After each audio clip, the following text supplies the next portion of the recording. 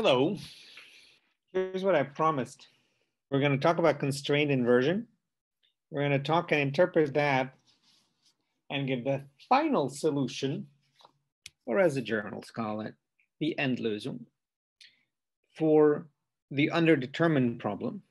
I will show you the homework, which is a nonlinear problem, which I can hopefully briefly introduce, because the way to solve it is to linearize it, which means differentiate once.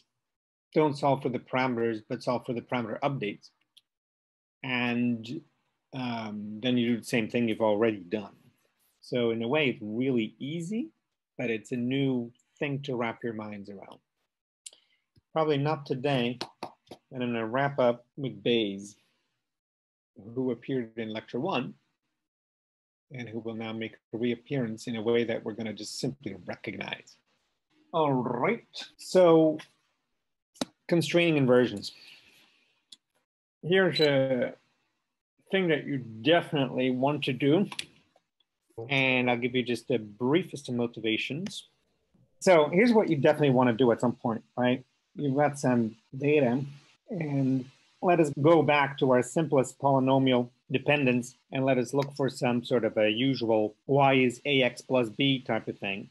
And that's a d equals gm type of thing. And you'll say, sure, so the model is that, exactly this. Y is ax plus b plus a noise term, remember? That's the thing that we know nothing about, except we're stipulating it has zero mean, is uncorrelated with what we want to know. It may have a certain variance. We could check that upon success. And we're going to try and find an a and a b such that a minus ax minus b ultimately is equal in norm to the norm of the noise.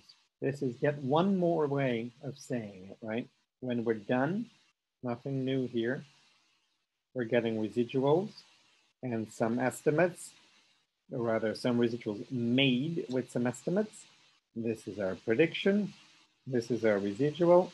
When done, we have A hat, B hat, the estimates, and least squares, which is what we've been doing all along, is saying that the norm of the residual is sort of commensurate, fancy word, with the norm of the noise.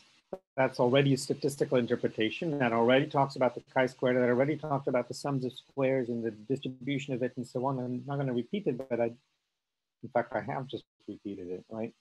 We want this to be commensurate. And when I say least squares, I'll call it L2, right?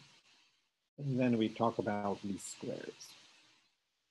So I have not actually ever written it like this in so many words. So here's just, one more way of seeing these problems.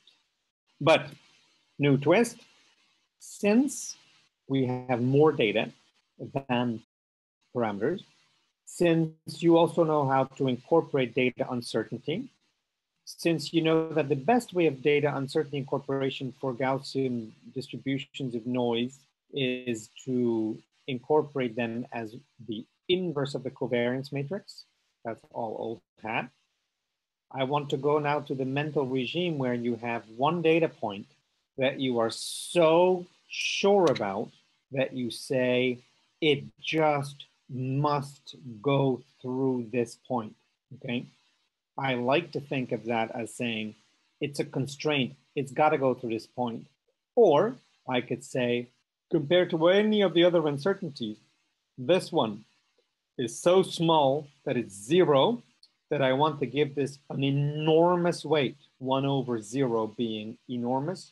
And however I play it, I need to get my best fitting line through that point. But of course, I need to redefine what it means best fitting, because I can't just go to this thing on the right, because that would give me, this, let's say, as a best fitting line in the traditional sense. That would be A and B derived, right?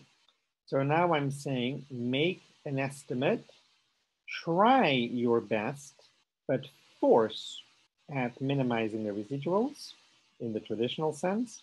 But here's the new twist. Force at this point x star needs to be y star.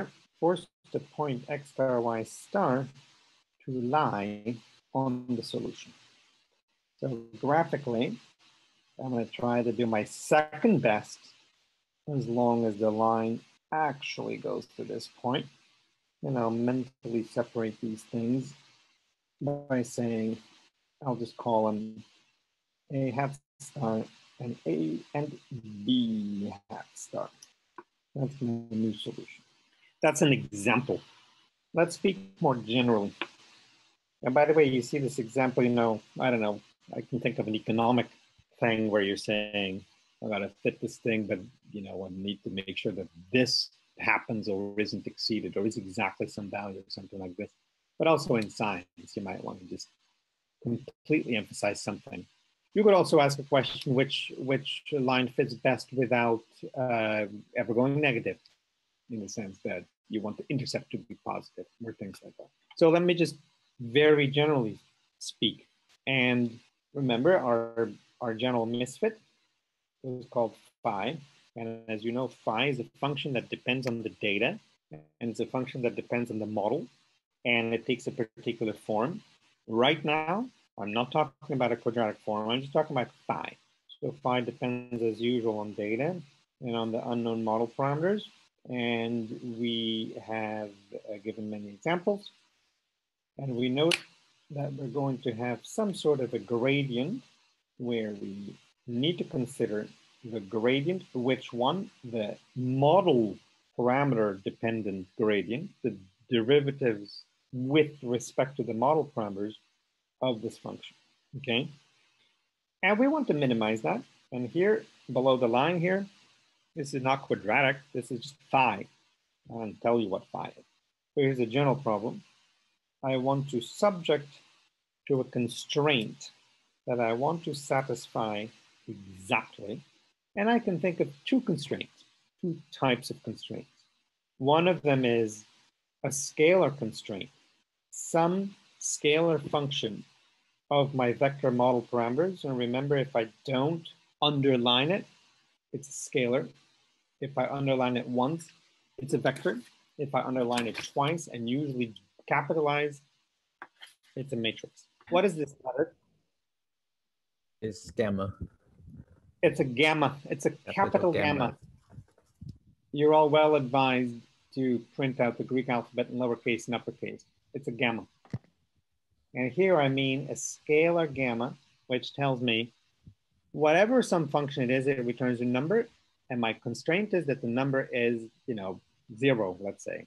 That's a scalar constraint. And another example, and I'm going to write it like this, is that bold gamma, or gamma once underlined. There is my correct pour fluid. You'll see I'll change my mind here, but I mean it's a different thing, right? It would have to be different, because what I want it to mean is that it's a vector function of a vector of parameters, which satisfies a vector of constraints, okay? Or as the case may be. I'm just establishing a notation.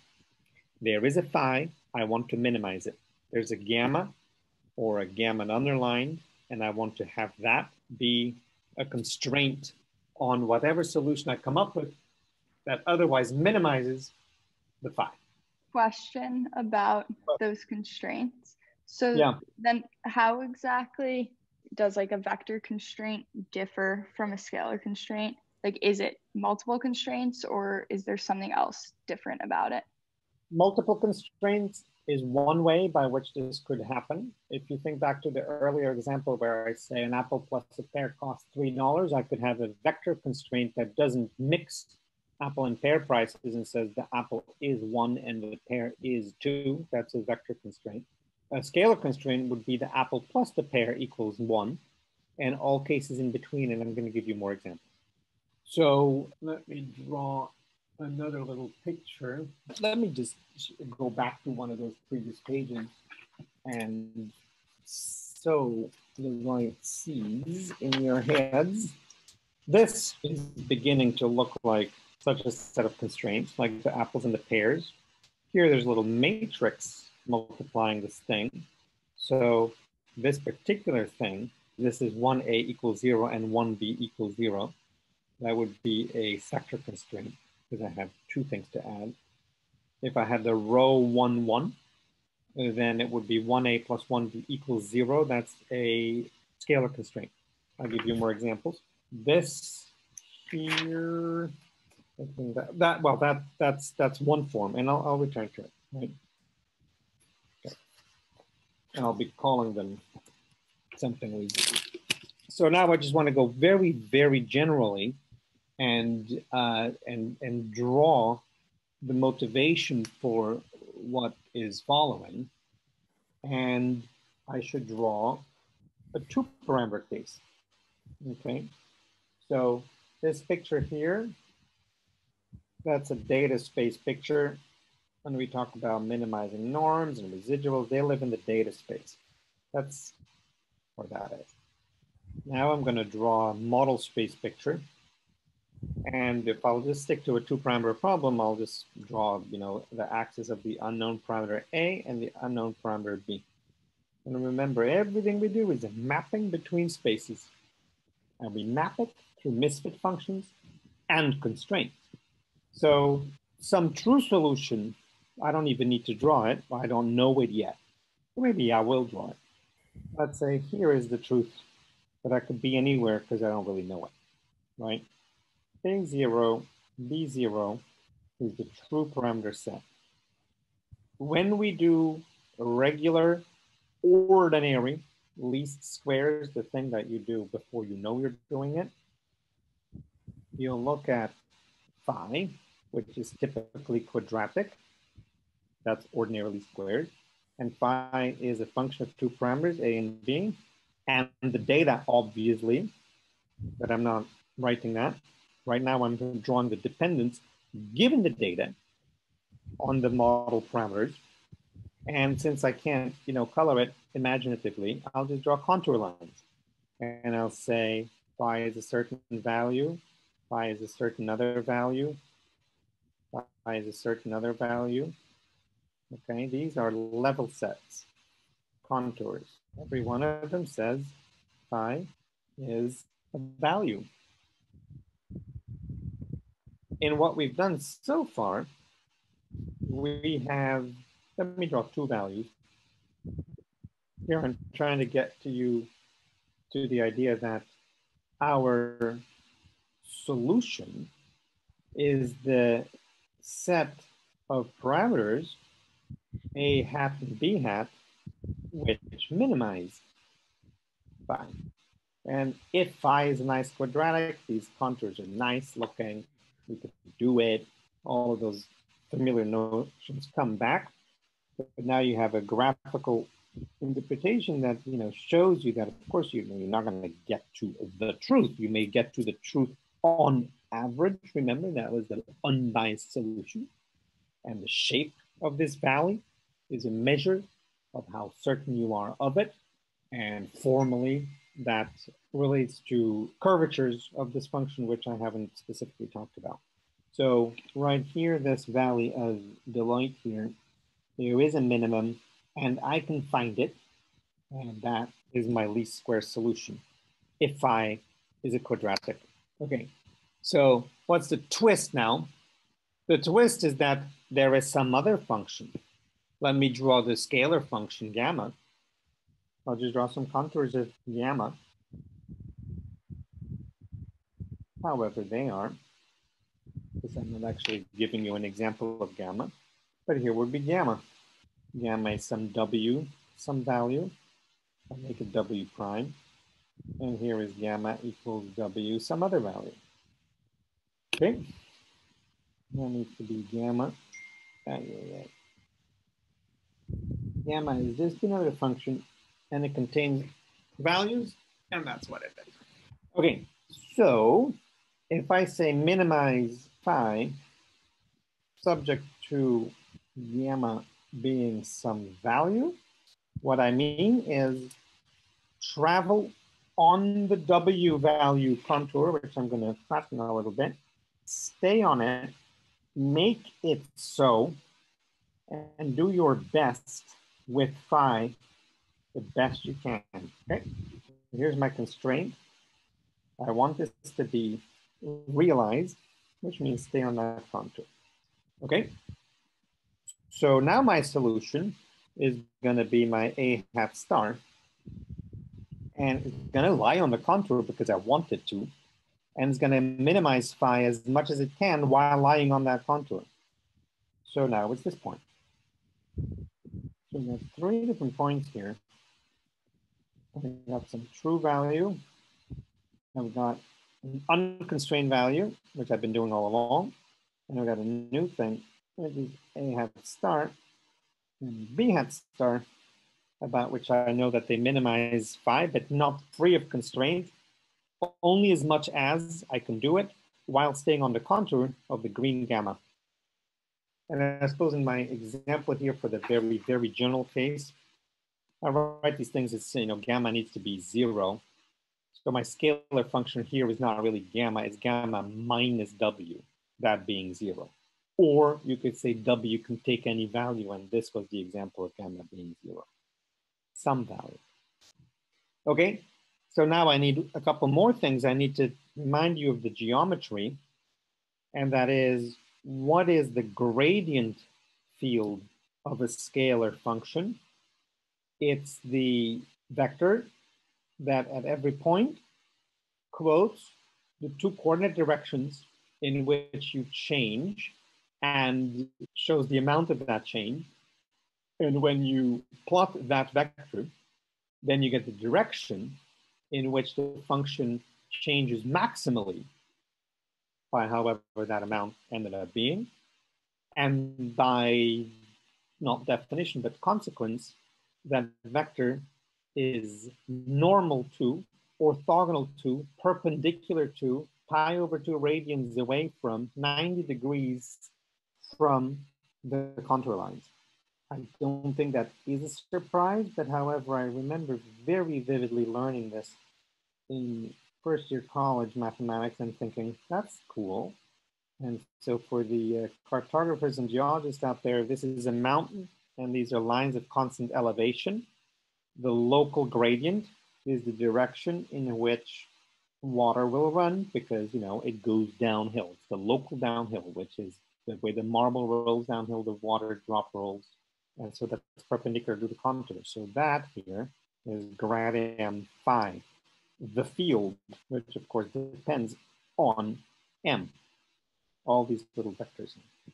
And if that's, a thing I can draw, then of course I can draw grad gamma, the vector field. And I'll just draw some specific examples of grad M vectors, which show you which way gamma is increasing or diminishing. Now I'm purposely not worrying about the sign here. I'm purposely just drawing the perpendiculars, the normals, right? So that is the vector field grad in those parameters, because after all, it's a function of the parameters of gamma, okay? And so now I'm going to maybe not clutter, but zoom in to this portion. If you drew it large enough, you could keep your drawing. I'm just going to focus on my drawing for a second. My phi contour. All right. Well, I consider this a remarkably successful zoom. So here is the truth, but not really accessible. Here's my original solution, and here's my new solution. And I'm barely successful, but what I want to show is that the gradient at this point of phi and the gradient at this point of gamma are collinear. I need to stay on the gamma curve because it is a constant. I need to satisfy that constraint. So away from it is bad. And wherever I land in phi, I'm going to be on some contour. and it is tugging me with its black vector towards the minimum, because that's where I get most of my change going towards the minimum. And the point I settle for is the point where those pulls and pushes are, not necessarily balancing each other, but, any change in my point here would move me off the green line, and I can't have that because that's what it means to be subject to. And if I moved along the green line, I'd be moving away from my solution in phi. And so I settle here for this contour where the gradient of phi with respect to the model parameters is collinear with the gradient of gamma. And one way of saying it that reflects my drawing is to say that they are multiplicative versions of each other. I drew the opposite sign. So that's like saying that they are proportional to some lambda. Okay, so that took a while, but that's the best I can do to give you a graphical intuition for what it means to minimize with constraints. And if that's the case, maybe I'll box that. Then my general problem that I have tried to address, I'll do the same thing as before here. I'll draw a big line and a title is that, in a way, I am now minimizing a new misfit, which is phi plus lambda g. Because why? Because we know the solution is that where the gradient with respect to the model parameters of that combined function is 0, which is of course what I've written in the box. And because I'm speaking generally, I will write the vector form using the same language, or as the case may be, I'm minimizing phi plus some sort of a boldface lambda vector dot a boldface gamma vector. That's my misfit. Ooh, that should have been green. I think they'll take it from me. However, I think it's very important to map your brain onto things that are colorful. All right, and why is that? Because the solution of that, and now I'll write again, grad and phi, and now I'm going to write it as follows: grad and gamma dot bold lambda equals bold 0. Okay, so and I'm tempted to box these guys also. Maybe this guy here, right? What does the third line say? Third line is, or as the case may be, here I had my scalar, here I had my vector, and as the case may be, it's phi plus lambda dot gamma, and the minimizer of that will be the one where the joint gradient equals 0. I'm writing it this way specifically because then I can have this appealing symmetry here between my generally speaking things where I'm motivated this is an example. This is the general case. Here, I give you a geometrical interpretation. I bring it back to the general case and I write it word for word so you see that that's the same thing and motivated by whatever I just did. Is that making sense? Yes. Frederick, I have a question. The lambda that you mentioned over there is something that we put by hand, right? When you solve the problem? Yeah, so how to pick it, how to change it, what is its meaning. I'm really now beginning with the geometrical interpretation that is intuitive, but are you getting to the point of, what does it need to be? Because I'm about to show you examples and tell you exactly what it needs to be. Yeah, I just wanted to ask, how would you choose the sign? Because the gradient of gamma could either be or not be in the direction of phi. Yes, and so that's where I'm just on my intuitive example. Okay. In the sense that, look, I took pains to draw it such a way that my signs work in my favor. If you have no idea what the sign is, you clearly wouldn't pick a sign. But of course, if you then are able to find what lambda should be, you're going to find the sign. So I'm just picking the sign in my example. Right. Okay. And also, how does this constrain the value of gamma that you're trying to pin down? So right now, not sufficiently. What you're saying is all true. This is not a sufficient statement, but this is part of what's going on in a geometrical interpretation.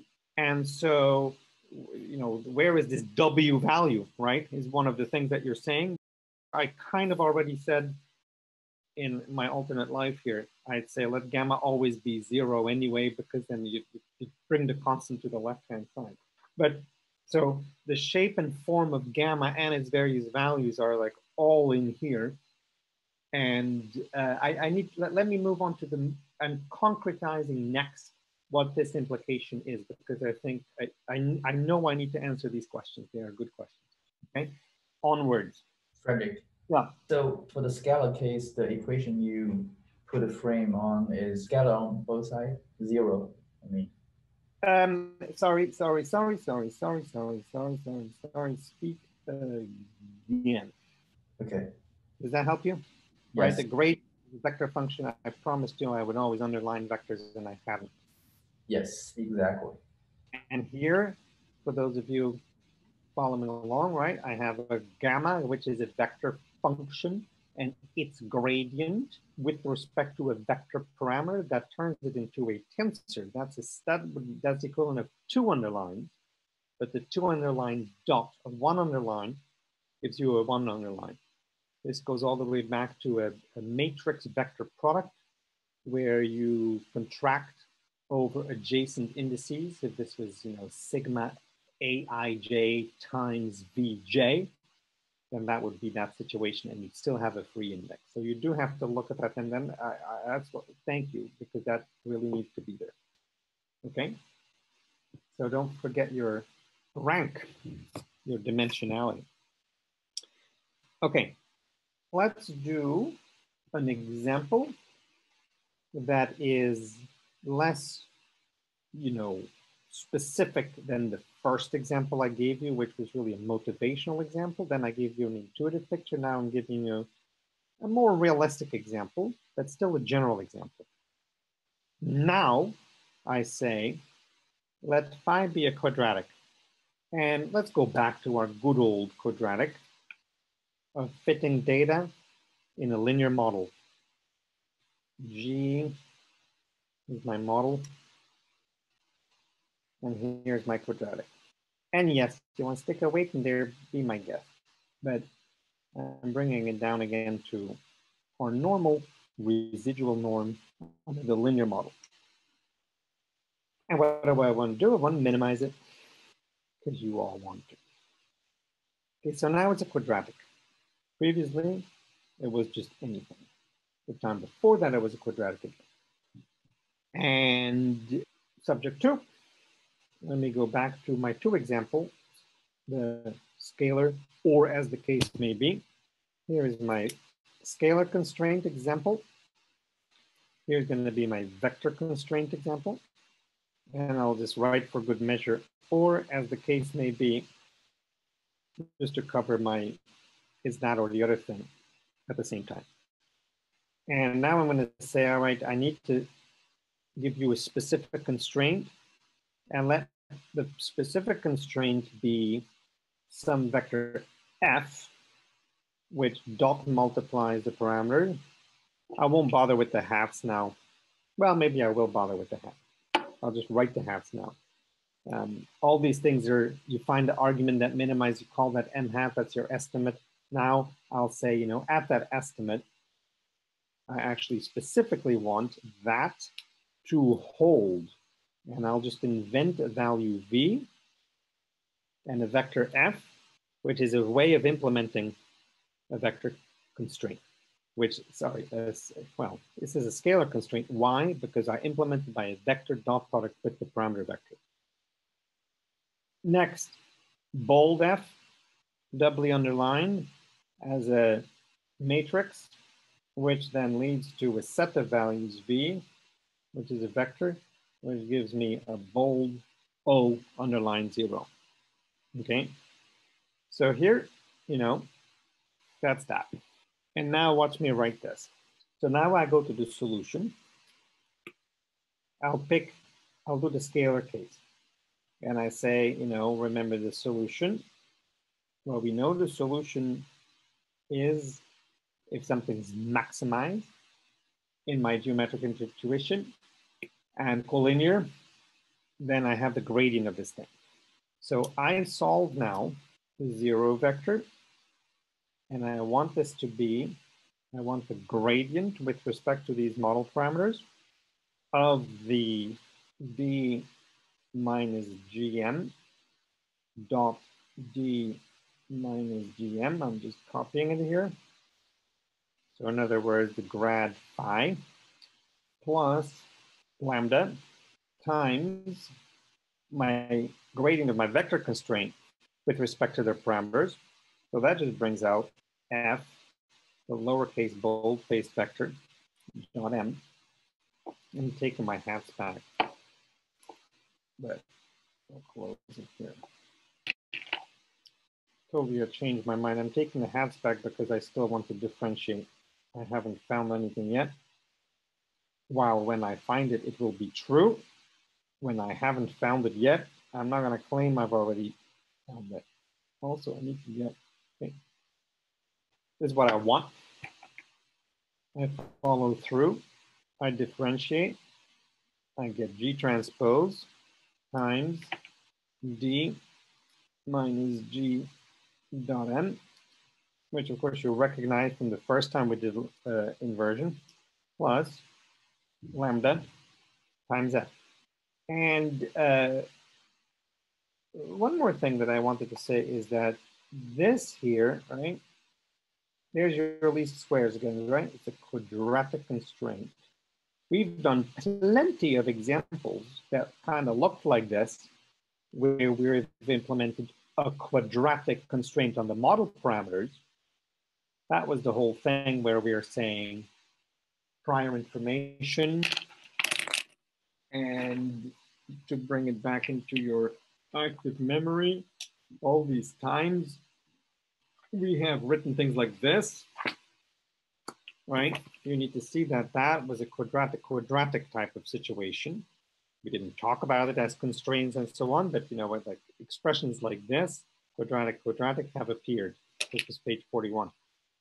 Here now, I just wanted to draw your attention to the fact that these things, scalar or vector, these are linear constraints because it's a little f, a vector, or a big F, a matrix that implements some kind of a linear condition. So this thing needs to be that transpose plus 2 GTG to that. And so I need to solve this, but here's as part of your answer, I suppose. Not only does this need to happen, I also need to have happen that V is what I claim is my constraint.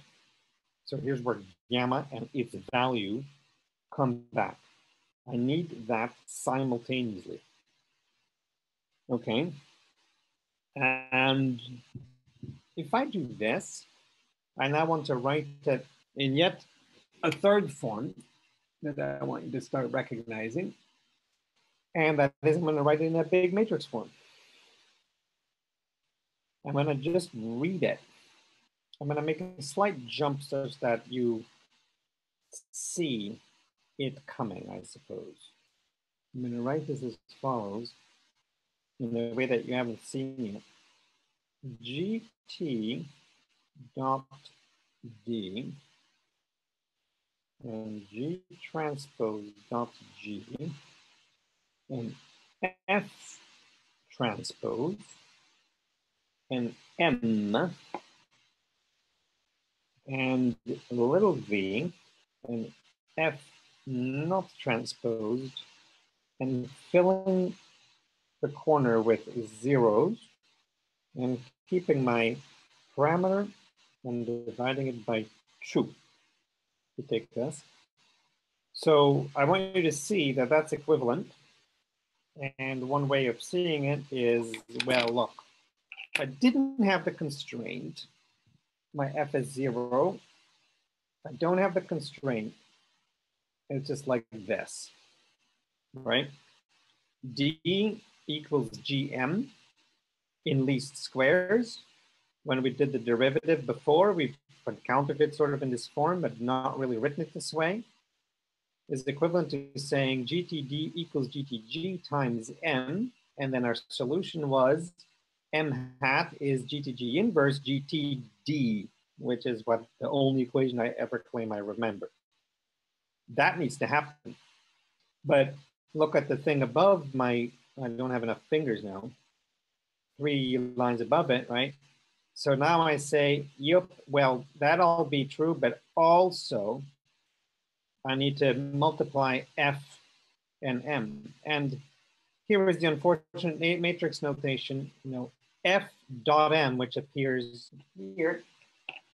That's F dot M, that's just a dot product. If I write it as a matrix product, in this case, I need F transpose M. Anyway, so now that's there. And then I'm saying I got an extra one, which has V equals F dot M plus nothing times that. That's what I want you to recognize, that makes sense. I don't understand the lambda over 2 term. Where did that come from? From here, there is that 2 here. When I didn't have the lambda to worry about, I ignored the 2 because I needed to just maximize it and the 2 didn't matter. But here, if I write the equality, then I end up with 2. So it's going to come back. I want to press a little bit forward, but there's only have 10 minutes. I think what's best now is for me to write that I'm going to concretize this particular thing into the specific example. So this was a general example that followed my general rules and sort of wrote it all sort of generally, but you don't quite see it yet. I do want to point out that if there's no constraints, we're simply back to GM equals D and its solutions, which you write a gradient, you differentiate, you end up with this.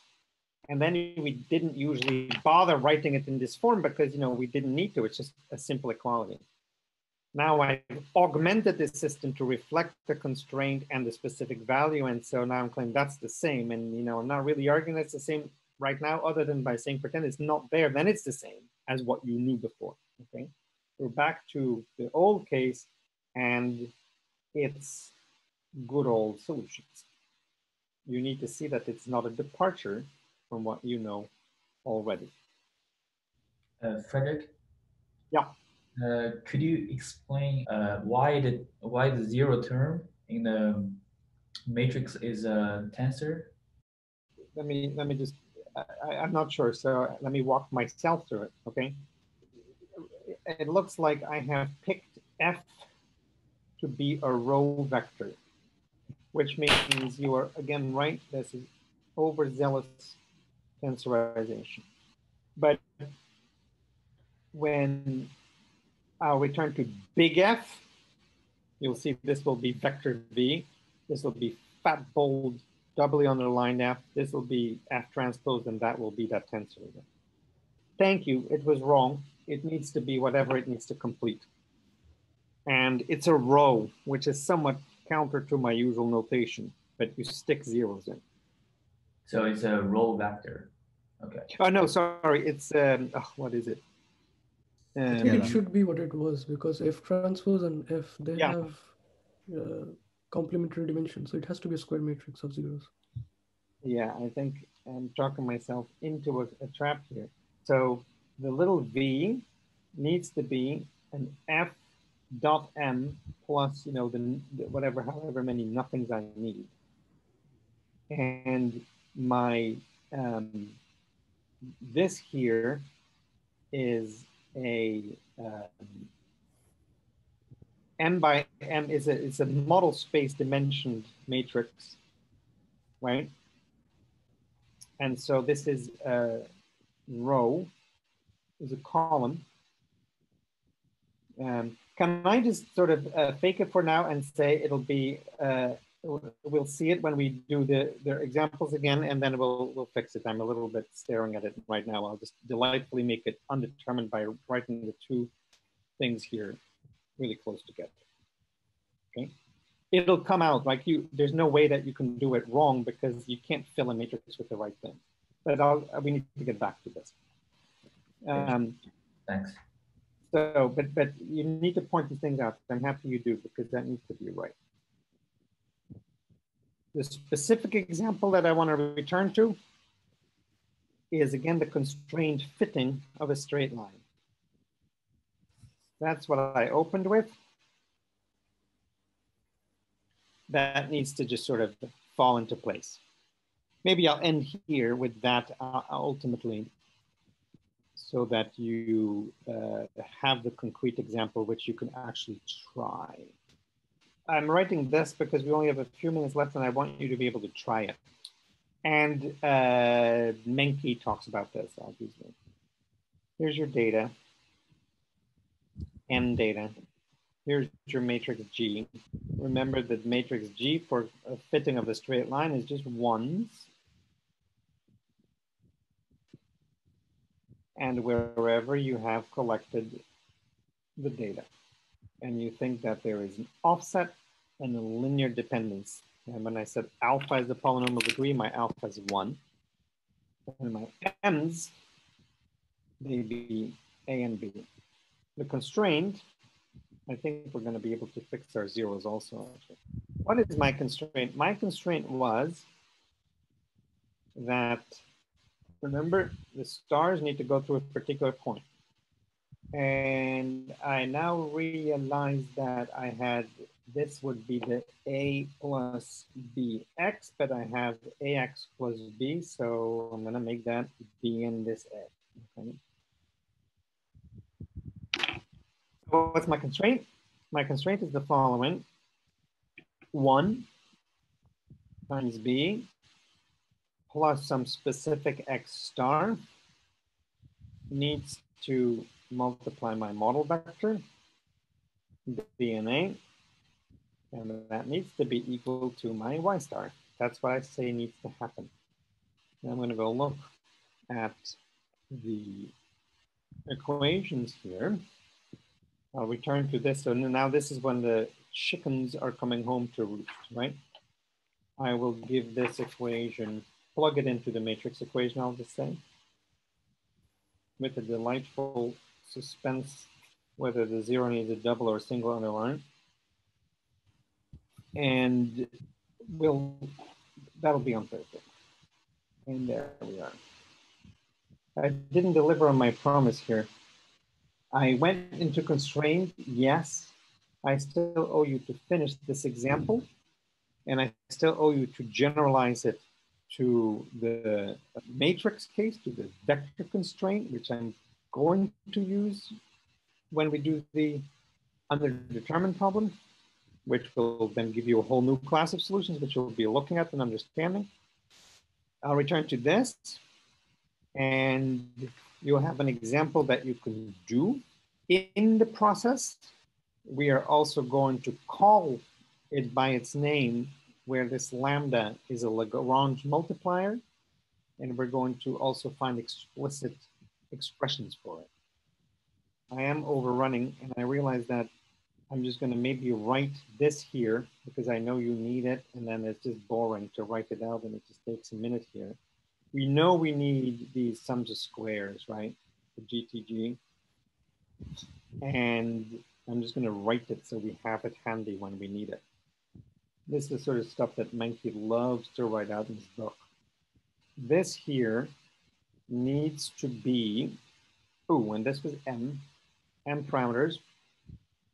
So G transpose G is going to sum over all the ones, M as there are. And then you're going to get the sum of all the x's. You get twice. And then you'll get the sum of the x squares. And I'm going to use that and start sticking this in and work this out further. So I apologize for leaving you at a little bit of a frayed edge here. I have not usually done that, but in order to respect the time, I'm going to go open with that on Thursday. I've reached a point where I know I need to finish, and I don't see it anymore, right? This F here is this here now. Oh, I'm not showing it, right? So F is a row vector. Yeah. And F transpose is a column vector. Actually, now I'm going to do that. It's a scalar. The 0 should be a scalar. Yeah. In this case, it is. And so I'll begin by acknowledging that next time. And I realize that when I write this notation, the F dot M, I don't really need to care about it. I really do need to care about it if it's a row or a column. Once I picked, everything else, that's a slight confusion between these notations and the notations where you actually need to transport because you're sticking it into a vector. And what I should have done is say with F a row, that's how I can most get away with this mixed notation. And then remember, this is a row because I really only have one value. This is a column, and then I only really need one element. This is a number. But when big F is a matrix, and this is a vector, this is going to have the right dimensions. And so in general, I write, little fat O's.